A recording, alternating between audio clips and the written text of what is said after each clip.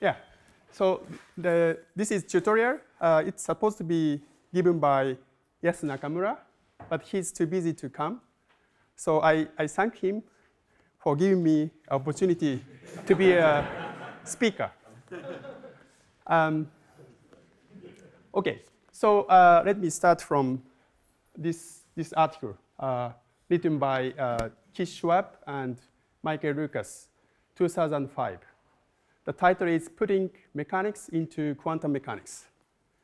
So it was 2005, and the entire quantum mechanics activity is still on the horizon. So it's very in the stage of infancy. But now, 2018, we have witnessed a tremendous development, like those two milestone experiments of ground state cooling of mechanics. And people now start to talk about the entanglement between two separate mechanical oscillators. So here we are more or less interested in spins and the magnons. So the natural question is whether we can put the Magnonics into quantum Magnonics. That's my topic. And I split my talk into two parts. The first part is about cavity quantum Magnonics, which is basically the low temperature microwave experiments. And the latter half is about the new possibility of optomagnonics. Okay. And there are other activities what we are doing, and like magnetic quasi-vortex or Magnonic crystal. If you are interested in, please ask those guys, their audience. Okay, so about cavity quantum Magnonics. So let's start by reminding you what is magnons. So this is the simplest Hamiltonian which describe the ferromagnet. There is two terms. The second term is the Zeeman energy. This is simple. And the first term is the exchange energy. And this is not apparently a diagonal Hamiltonian. We can diagonalize this Hamiltonian by invoking this famous Holstein-Primakov transformation. Then we can get this kind of harmonic oscillator type excitation. And that is magnon. But what is the interesting is that this dispersion is not simple. It's quadratic, which represents that the adjacent spin, if you flip the adjacent spin, costs a lot of energy. So that's why without exchange, the dispersion is just flat. That's correspond to the paramagnet case. But ferromagnet, the dispersion is quadratic. That's the important difference. And we are interested in the magnetostatic regime, so-called, and which is in the long wavelength limit. And then Maxwell equation becomes static, except for this M. M is the magnetization, and the magnetization follows the Landau-Lifshitz equation. That's only the dynamical part. And if we apply the DC magnetic field, then we can even linearize this complicated coupled equation. And as a result, we can set up the so-called Walker equation regarding with respect to this magnetic potential. And the solutions are known as a Walker modes. And the simplest one is this Kittel mode. This is just uniformly oscillating mode. But not just that, but there are several other modes, which already James very nicely explained yesterday. Okay, so how to reveal magnons? How to reveal magnetostatic mode. That is ferromagnetic resonance, FMR. So suppose, to be concrete, we have yttrium garnet, EEC. This is the typical supermaterial and insulator, and applying a magnetic field along, let's say, z direction, and by coil, we excite the magnetostatic mode. This AC magnetic field perpendicular to this one, and excite, let's say, the Kittel mode. And if you look at the microwave reflection, what we get is this kind of ferromagnetic resonance at particular frequency, which corresponds to the FMR frequency, the Kittel mode resonant frequency. What if we put this EEG sphere in a cavity? What happened? Instead of coil, we can use the cavity, microwave cavity. What happened? What happened is that now we have two harmonic oscillators, the magnon and microwave field, photons. And if the coupling is strong enough, we expect that those two modes hybridize, and we expect the normal mode splitting. And this is what we get. And this already showed several times. But the thing is that if we change the magnon frequency by changing the applied DC magnetic field, and Kittel mode change the frequency like this, and if this hits the cavity mode, there's a splitting. It's a famous beast we've been talking about. And the different ways is saying is that this splitting means that the Kittel mode and the cavity mode exchange energy more rapidly than any other decay rate. So this is one of the requirement for putting Magnonics into a quantum regime in a way. But this is just two harmonic oscillators, and two harmonic oscillators lead to just, again, kind of a two harmonic oscillator. So we have this linear energy level structure, and this is basically the classical correspondence limit. So things get more interesting if we put another element, a harmonic element, qubit, in the same cavity. What is this qubit? Qubit, superconducting qubit, is a kind of LC circuit. But LC circuit itself is just a harmonic oscillator again.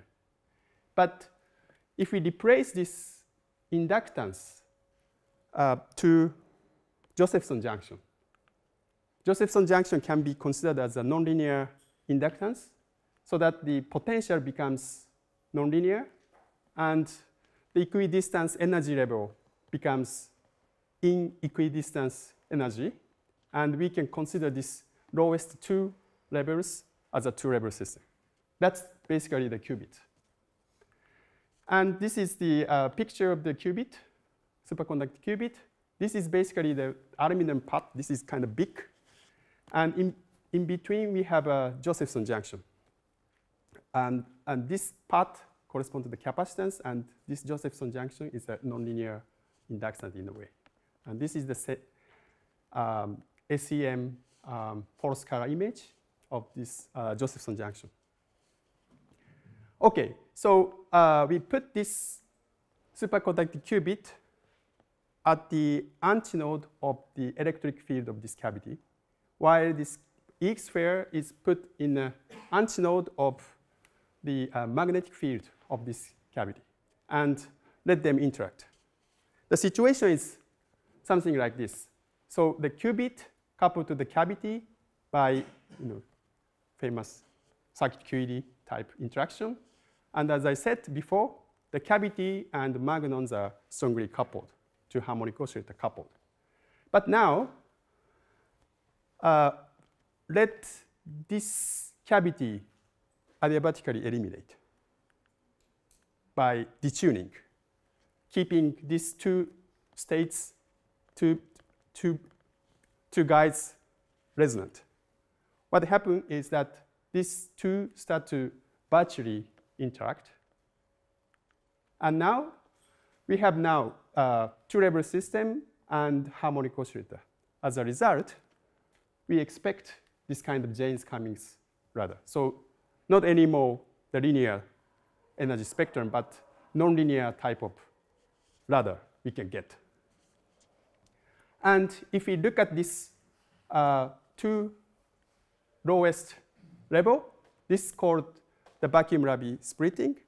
And what we get experimentally is this qubit and magnons Rabi splitting. But this Rabi splitting is not coming from the photons zero-point fluctuation, but this coming from the magnons vacuum fluctuation. Magnons vacuum fluctuation influence the qubit energy.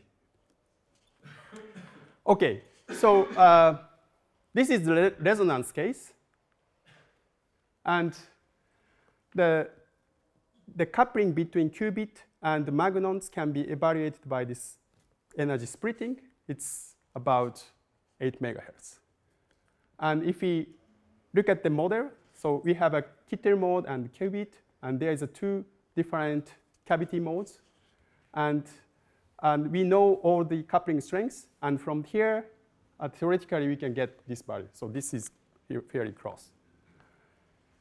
And if we, this coupling is kind of strong enough so that even off-resonant regime, we can still have some interesting physics. So if we shift the operating point, we were interested in this, but now interested in here. What happened? What happened is the coupling is changed from the resonant to dispersive.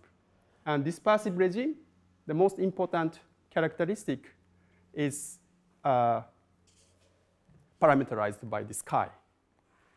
And what is this chi?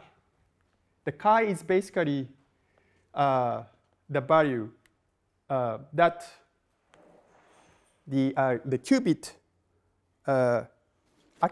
okay, so first, magnon's energy now depends on the qubit state and depends on ground state or excited state. The magnon frequency actually changed by chi. And on the other hand, the qubit frequency is also depends on the magnon's number. And the shift is also characterized by chi. So the important point is that now the qubit frequency is dependent on the magnon number. So we can use this as a magnon counter. So this is the spectroscopy, the result of spectroscopy. The lower graph shows there's no magnon excitation, just vacuum. And then we have one frequency. But if we replace the magnon, meaning that we drive the magnon a little bit, then the qubit start to broaden. But the way of broadening is the discretized. And we can sort of map out how many magnon actually excited. So this is, in a way, kind of a light shift. But usual light shift, we can't count the number of photons. But it's the chi is large enough, then the light shift becomes discretized, and we can count the number of magnons. So this is one of the example of quantum magnonics, because we are now counting the magnon number. So these are already, probably some of you knows this already. But there's some new developments of quantum magnonics.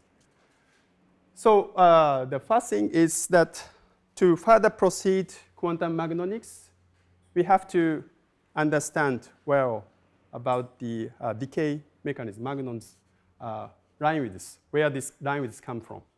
And we had some gain. We had got some insight of the line widths at the extremely low temperature regime, and in this relatively high temperature region, people already know that this mainly coming from the impurities of resonant interaction. So that called slow relaxation, and also phonon contribution is responsible for this region. But that one is the real experiment, and the surprisingly at lower temperature we observed this increase of the line widths, and that's actually coming from the two-level system, the residual two-level system, and not just that, but extra offset that coming from the magnon scattering. That's probably due to the Kittel mode has a lot of degenerate modes around, same frequency, and those two modes are coupled via the defect around the surface. So this is new insight. But to further gain more insight, it's probably better to reconstruct the quantum state of magnon. So one of the examples is the Q function. Because the relaxation is this way. So this is the magnon state. This is the phase space of the magnon, and this is displaced, and this may relax to the vacuum. But there may be a dephasing, so we don't know. And total line width may come from this relaxation plus this dephasing. And to understand this, it's better to resort to the tomography of magnon state. So in order to implement tomography, we use this coupled system. So the magnon is now, again, coupled to qubit, and the qubit and the cavity act as a measurement device. So how it works? So suppose we are initially prepare the magnon state in the vacuum. So this is one of the things the quantum magnonics is kind of easier than the quantum mechanics, because the magnon's resonant frequency is 10 gigahertz. Just put the magnon in the dilation of which automatically we can prepare the ground state. We don't need to do any ground state cooling. Just put the dilation of which, put it in the dilation of which. So prepare the vacuum state and displace the magnon, displace the state at certain amplitude and phase, let's say, and let them evolve. And this is the crucial part, the measurement, how to do that. So this, there are 3 steps, okay? The first step is to move the origin. And with this state, we try to measure the overlap between this state and the vacuum state. And how to do that? How to do that is the following. So the displacement, the origin displacement is just the negative way of displacing the magnon state. This can be done easily. And then this is the crucial part. So we have the magnon and qubit coupled system, and we resolve the magnon number. So we select the qubit state which correspond to the 0 magnon state, and conditionally flip the qubit, okay? And then measure the excited state of the qubit by read-out cavity. And by doing that, we basically measure the overlap between the 0 state, vacuum state, and this evolved state. And we repeat this procedure with several different alpha 2, and do the measurement, and alpha 3 and do the measurement. And we can then construct the Magnon's Q function. So this is one of the examples. And this is the reconstructed dynamics of the Magnon state. And this starts from around here and decays down to ground state. So we have to analyze this, and we have no clear answer what this represent. But we'll see what happened. Okay, another development was mentioning is the way of tuning the coupling. So we've been using the coil. So applying the DC magnetic field, and then the Kittel mode frequency actually changes. But this is kind of static way of changing the coupling. And this is slow. So we can't do interesting manipulation in the time domain.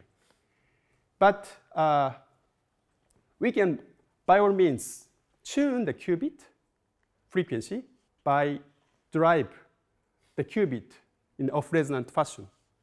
But at the expense that the qubit line widths get broadened. So we can find the optimal point. So this is the kind of figure of merit. So this is the figure of merit, the shift of the qubit frequency over the broadening of the qubit. So we have this nice optimal operating point, which is far detuned from the cavity mode. But the good thing about this AC Schusterk drive method is that we can quickly change from off-resonant, no interaction point, to this interacting point. And this is really powerful. And this idea coming from Patrice, and we really thank you about this idea. So this is probably the way to generate non-classical, let's say, one Magnon state or maybe cat state, and etc. So we'll see again. So the summary about the first part. So quantum magnonics with ferromagnet, we observed a strong coupling with microwave cavity, and we observed vacuum-Rabi splitting, Magnon-induced Magnon vacuum-Rabi splitting, and Magnon number resolving spectroscopy. And in progress is the quantum state tomography of Magnon and quantum Magnon state generation. And these are in progress. OK, so I'm now going to switch the topic. This is more like my, my territory. So optomagnonics, but new possibility. OK, so let me start from this situation. So we have, again, let's say EEC sitting here. And this may contain a lot of magnons inside. And let's shine the light through this way. And input field, electric field, is represented by E1. And the scattered one is represented by E2. And the effective Hamiltonian of this can be described by this. Given that the light field is far off resonant to any optical transition inside of the EEC. Then the important point here is that, OK, so A is the cross-section, and C is the speed of light in the EEC. And the important point here is that all the matters information that matters contains in this dielectric tensor. And purely phenomenological point of view, this shape can be determined. Symmetry requirement. So the first requirement coming from the hermeticity. So we assume that the interaction is off resonant. So basically, the interaction is lossless, no imaginary part.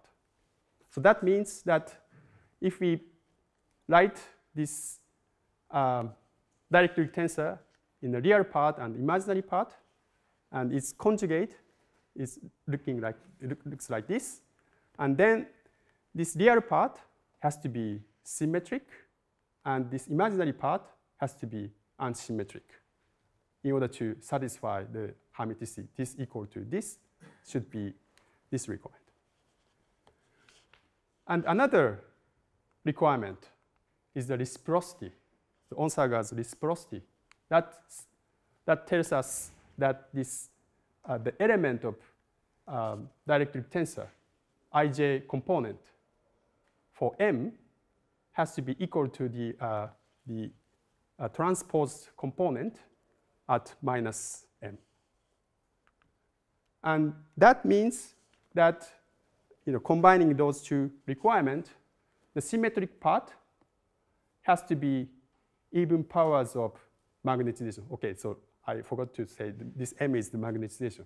The symmetric part has to be even powers of M, and antisymmetric part has to be odd powers of M. Then we can expand this dielectric tensor in terms of, in the power of M. The first part is not dependent on M. It's just scalar right shift, so symmetric.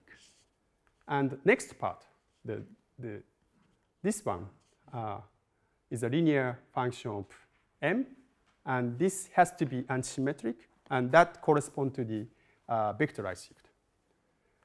And third one is the tensor right shift, and that's proportional to the M quadratic. And this sigma is this combination of two magnetization components, okay, and symmetrized.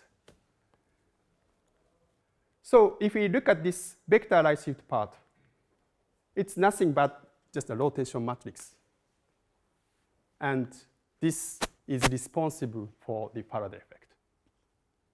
While this tensor part is looking complicated, but if we decompose, if we rewritten this in a different way, and we can recognize that this is very much like a stress tensor. And aforementioned sigmas are strain tensor. And those two are related by stiffness matrix. And we are dealing with cubic crystal like YAG. The stiffness components, stiffness-like components of Kotomuto effect, tensor right shift, has only 3 independent parameters, G11, G12, and G44. So from here, let's understand the DC response, 1 Magnon response, and 2 Magnon processes. And the DC response coming from the magnetization only depends on, only rely on MZ. Let's suppose that the magnetization, mean magnetization is along the Z direction. Then only the component which contains MZ and nothing else can be contributed. And this is basically the DC Faraday effect, and this tensor part is responsible for the DC Kotomuto effect. And 1 Magnon process is for those components which contains MX or MY ones. And those are these. And these are the famous AC or dynamic Faraday effect is responsible. And this is the dynamic or AC Kotomuto effect. So 1 Magnon process can be categorized into 2, the anti-Stokes scattering or Stokes scattering, where the Magnon is annihilated here or created here. Okay, so this is basically the central position of yesterday's talks about cavity optomagnonics. We are predominantly interested in the 1 Magnon process. So what about 2 Magnon processes? You can see that there is a 2 Magnon components. So like that contains mx or my twice. And the vector part or scalar part, there's nothing. But there's some components for this tensor part. And that leads to some interesting 2 Magnon processes. So 2 Magnon processes is like this. So everywhere the 2 Magnon and 2 photons are interacting. What is good for? What is good for is related to the one of the related relevant topics would be Magnon BC. As Professor Hilbert explained, the Magnon BC can be created by parametric pumping. So create the pump at 2 omega place, and then the Magnon can be 2 Magnons are created. This is microwave process, and this decays. These pumped Magnons decays via 4 Magnon processes. But this cross section is kind of small. So this is roughly, according to Kittel's textbook, it's kind of small, 10 to the minus 25 cubic square centimeter. So I hope that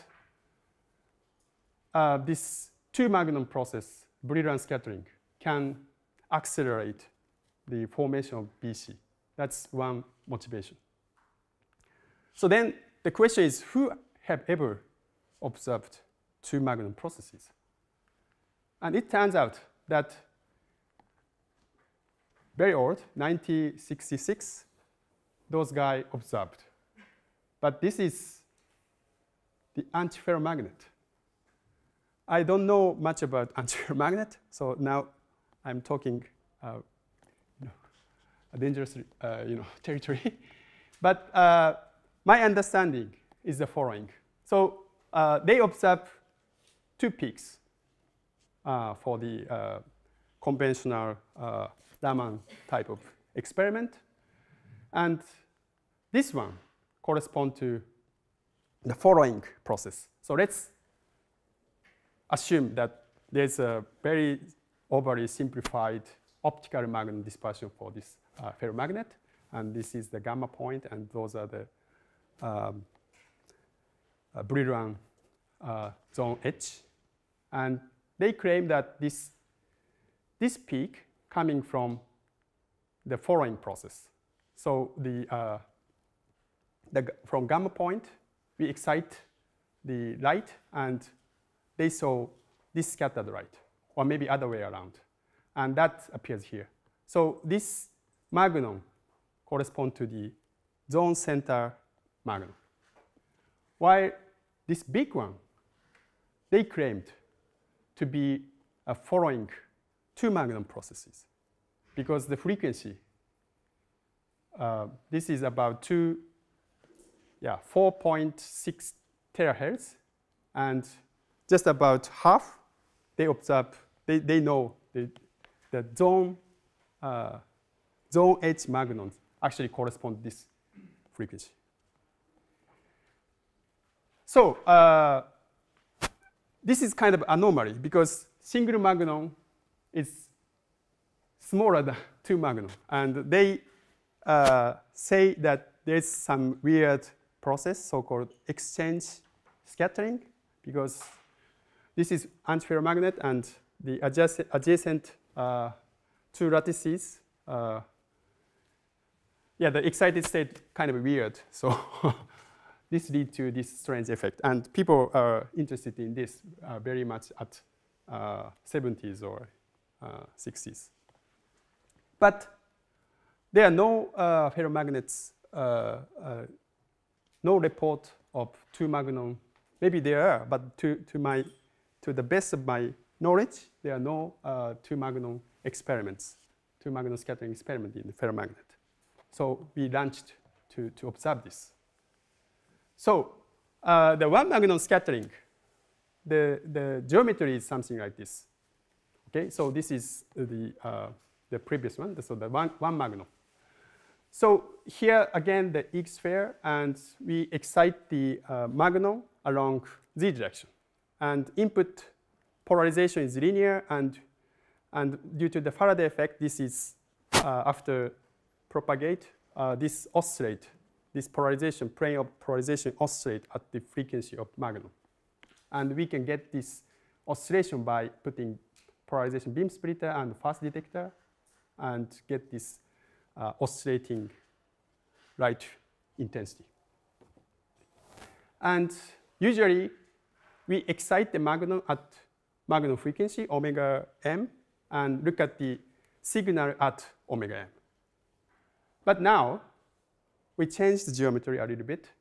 So now the bias magnetic field is along the light path and derive in the same way.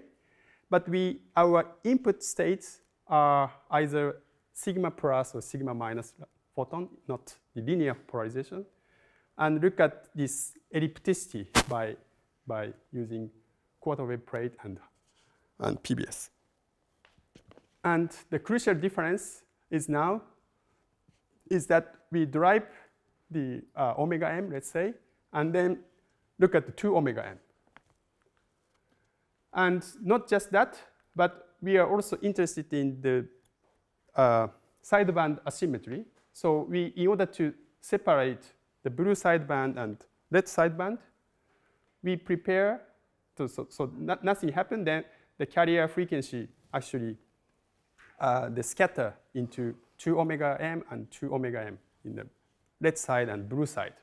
But to separate this, we put the local oscillator by splitting the light and put the AOM and shift the frequency and look at this beat between local oscillator and red one, and local oscillator and blue one. And that's the experimental setup. And the beat signal now different, so we can distinguish. So this is the result.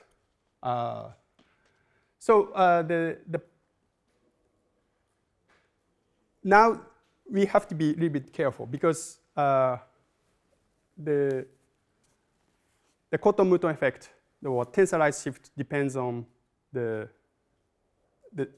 characterized by 3 parameters: G11, G12, and G44. So we have to be careful about what's the crystal orientation with respect to the magnetization. And in this experiment, we use the magnetic field along the 111 direction of the Higgs. And the blue one is correspond to the blue shifted sideband, and the red one is the red shifted sideband.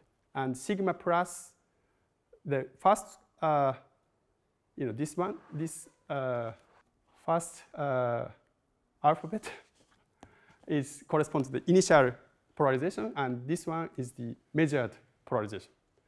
And we expect that these two configuration will see the scattering, but somehow we saw some residual signal.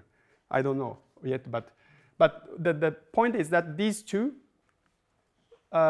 peaks corresponding to the following situation. So the red one, the red sidebands at 2 omega correspond to this kind of situations. The photon comes in, and 2 magnons are scattered, and this light comes out at 2 omega, slightly red shifted. And blue one correspond to the other, the opposite processes. So 2 magnons comes in and let the photon in, and then we get this. Okay. So this is slightly different from what the ferromagnet, anti-ferromagnet situation was. So this situation is the following. So we excite by blue light, and we get this red light. But those 2 magnons are sitting at the gamma point because we are interested in the magnet static mode, and no dispersion. No, basically, we are not so interested in dispersion. And the light geometry is collinear, so nothing strange happens. So this simple situation. While this blue one is the opposite one. So the input light is red, and look at this blue one. Okay. So now we change the magnetization direction to 111 direction, and do the similar experiment, and we get this result. And again, the most relevant configuration is this sigma plus goes to sigma minus, or sigma minus goes to sigma plus. And the scattering strength is, let's say, about minus 70 dBm, and which is actually quite similar to this 100 case. And that, yes? Why are the lines so narrow? That's basically our instrument is not perfectly phase locked. So sometimes it's fluctuated. In the ideal situation, it's delta function. So why don't I see the Magnon line? Because we excite the Magnon coherently. So yeah, because our configuration is so this way. So we derive the Magnon at omega, and this is the delta function. Yeah.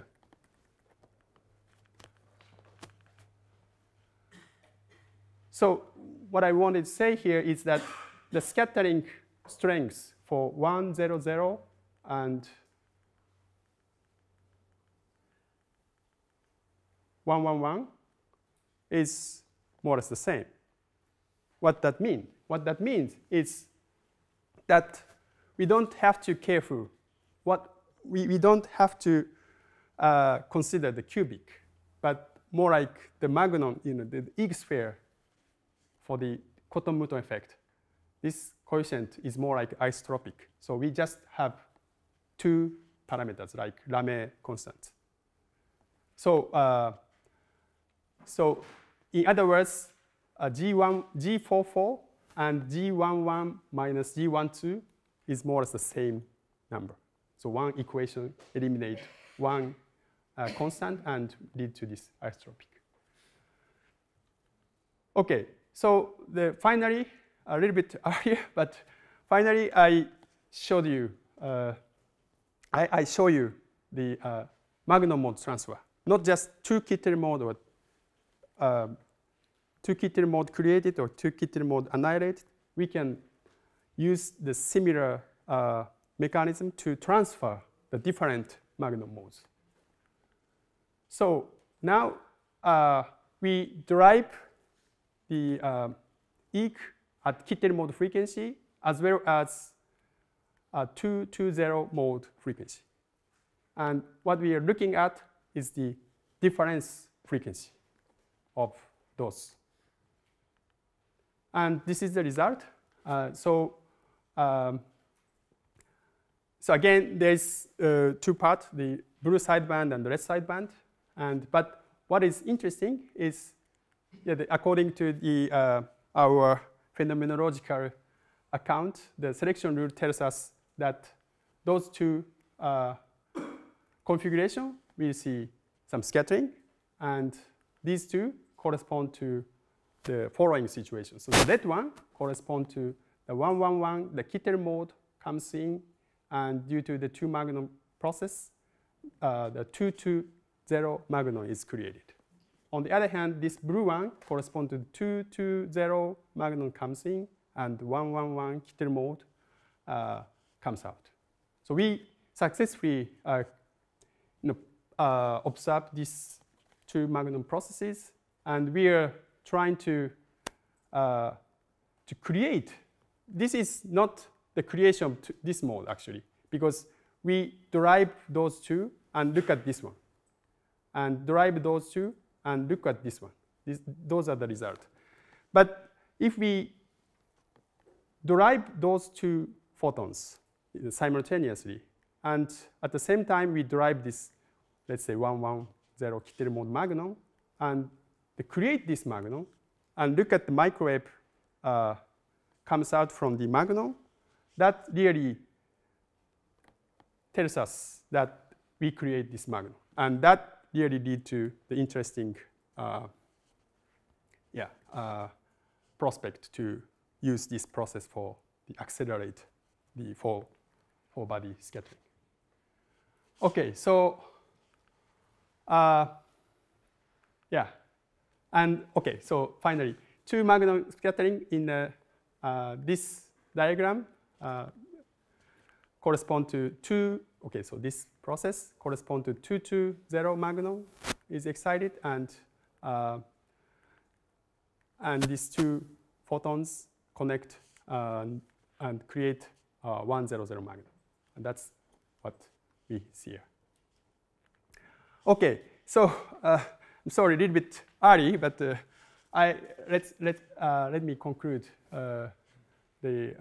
by showing the team. So this is the group leader, Yasu Nakamura, and this is the entire group at this year, the April. And the first half of the talk, the main people who work are those three guys, the Yutaka Tabuchi and Seiichiro Ishino and Danny Lachance Quillion. It's very difficult to pronounce, but I mastered. And especially the recent progress is heavily due to Danny. And and the two magnon scattering, this is done by, all the tedious job is done by Ryusuke Satomi, and he's been working hard, and he will be working hard. Thank you very much.